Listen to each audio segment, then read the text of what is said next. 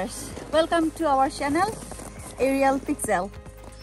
Today we are going to take you to the dog sledge in the Swedish Lapland, and which is one of our most desired, long waited and top in our bucket list. Here it calls Rookie Run, and it's the perfect and short tour for the beginners.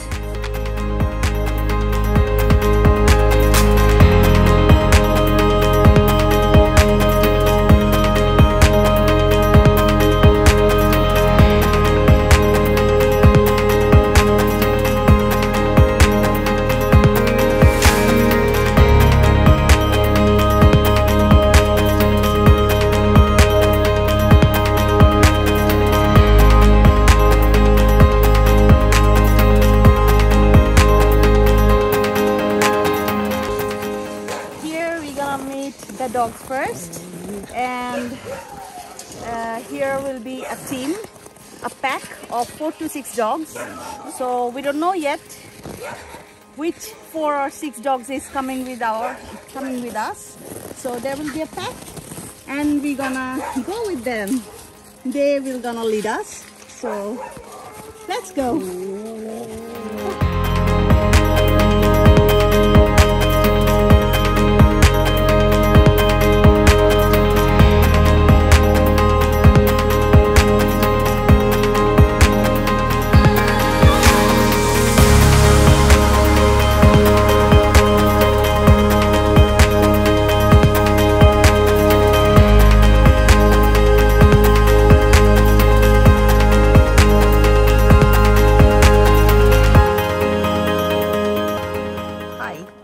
If you want to book your dog sledging activity, in that case you have to keep few things in your mind. First of all, there will be 2 persons in one sledge. You will be one of them, and both will do the same, both activity. One will be in passenger seat and other will be in the backside to drive the whole sledge. So if you are in passenger seat, you can have the chance to enjoy the scenery and the beauty of the forest, and after a while you can change your seat and driver will come back to your seat on the passenger, and you will go back and drive the whole sledge. It will be in your under control. So that's the thing. Very important thing you have to keep in your mind for this activity, that you have to speak or you have to understand English language. That is mandatory. Yes, English language, because everyone's safety is very important here, and the instructor or the guide will instruct you how to control over the sledge and how to communicate with the dog, and the whole instruction will be in English. So you have to understand what they are talking about. You have to have your control over the whole sledge during the driving time. So if not, if you don't speak English, or if you don't understand properly English, in that case they will make you sit the whole tour in a passenger seat. You cannot drive the whole sledge, and that's the main fun part. So you're gonna miss that. So that's an important thing you have to keep in your mind. That's all.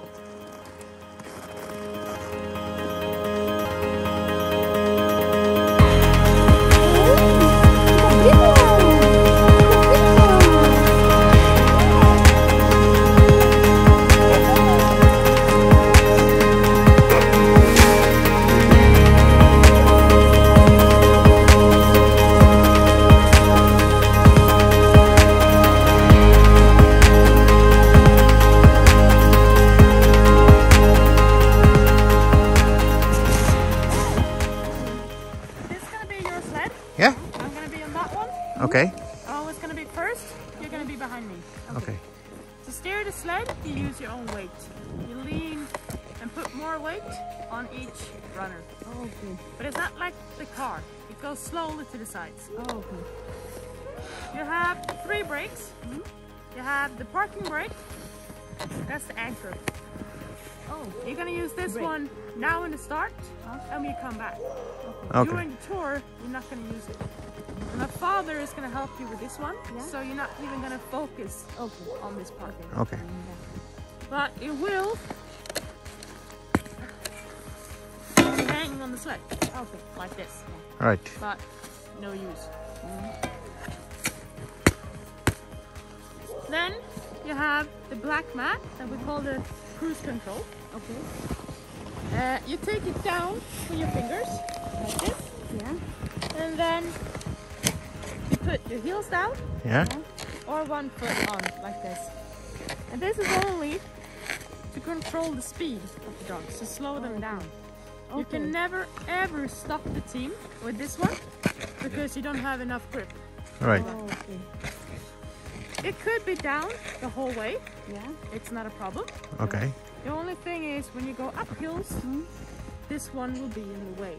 Yeah. Oh, okay. Then you just take the toes under, flip it up, and then you start helping the dogs by kicking or running behind the sled. Okay. Just remember, if you decide to run behind, don't let go of the sled. Yeah. Because it's still going to be minus your weight when you jump off. Yeah. So it's automatically going to go easier. Yeah. So if you don't hold on, then you have a passenger with no driver. So hold on to the sled. Yeah. Then this one, it's the main brake. It's permanent stops mostly. But if you're standing on this one first and you feel that no, it's not really helping that much, then just use that one. Okay. And it's a really good grip with this. You have... Usually I don't need to use the real brake, right? Because I only... don't want to stop the sled. No, it's only for permanent stops and now in the start when you're going to use this one. Okay. When we're actually, because we're going to stop by the road so that my father can check the cars. Okay. After that, you're pretty much only going to use this one. Okay. The only time when you're going to use it then is when we're actually going to stop and you're going to change drivers. Okay. That's the only time when you're really going to use this one. Okay. If we come to a certain point where I can feel that, okay, if there is a hill going down and I can feel that the black mat is not going to be enough, then I'm going to stop. I'm going to tell you to use this one instead. And then you're going to use this one the whole way down. You're going to have 4 commands for the dogs, but I'm only going to tell you 2 of them. Because the other 2 is just, you're not going to use them. Because I'm going to be first, and it's the left and right. Yeah, exactly. But I'm not going to just take off and leave you behind. So I'm always going to be checking out. But the most important is whoa, and that's stop. Whoa. Yeah. And that's always together with this brake and your hand up. Now you're not going to have someone behind you, but if there is a snowmobile, they use the same language. So if you're going to stop, put the brake down, whoa, and your hand up. And then you're going to put a real pressure on the brake. To start the dogs, now they're really eager to go. So usually you don't really need the command, but it's good. It's hike for start. Hike. And that's only start. When the dogs are actually running, you don't keep saying hike, hike, hike. Then they will stop because they get sick of it. So when they're actually running, just encourage them by saying good teams, good dogs, just something positive. They will keep on going. But for start, it's only a hike. For the passenger that sits down, the easiest way is to sit like this. Because then the easiest way is just to lean together with the driver if the driver needs help with the turn. You could also sit like this, but there is some parts where there is a sharp turn. So then you might just roll off. So the easiest way is like this. Never have your feet out because you don't know what's going to come on the train. Ask my father because he broke his foot. Really? Oh my god. So always have your feet up. I'm gonna stop every second, every 3rd kilometer, so that you can change drivers. And when you do, tell the dogs whoa, put the brake down, your hand up, and you wait. Okay. You wait until the next driver comes up. To put one foot on the brake, one hand on the handlebar. Okay. Because if you stop and you step off, there is no sled. Dogs just take off at full speed. They hate to stand still. So just remain on the brake the whole way. You're also gonna have 6 dogs in front of the sled, and this line is gonna be between the dogs. So you're gonna have 1 dog on each side.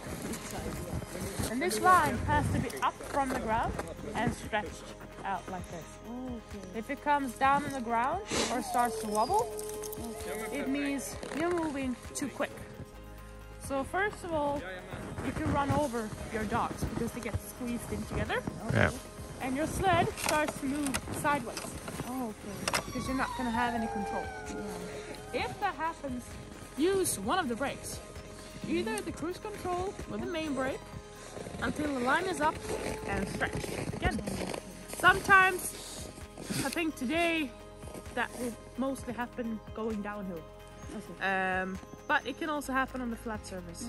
So just keep it up and stretch. Sometimes you're gonna be on the brake quite much because directly when you let go, the line goes down. So always have like an even brake in that case. The dogs also pee and poo meanwhile running. The only 2 dogs that can have the opportunity to stop the whole team is the leader dogs in the front. If they decide to pee or poo, you also have to stop, because at that point as well, you're just going to squeeze in the team and you will run over the dogs. And at that point, there is no time to say whoa. It's just to step the brake, just to stop them. And then when they're done, you're just going to keep on going.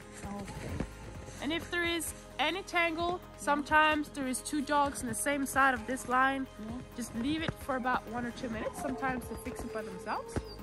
But if they don't, just scream and I will help.